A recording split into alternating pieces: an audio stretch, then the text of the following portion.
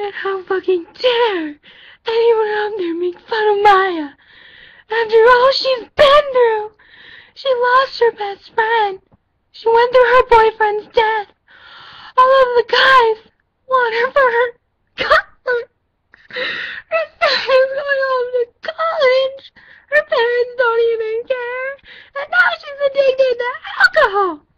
All you people care about is Kamaya. Cam is dead. Kamaya can never be again. She's a human. What you don't realize is that I was providing you guys with all this entertainment, and then you write a bunch of crap about her. Oh, you guys keep telling her how to live her life. Leave her alone. You're lucky she's even on the show for you bastards. Leave Maya alone.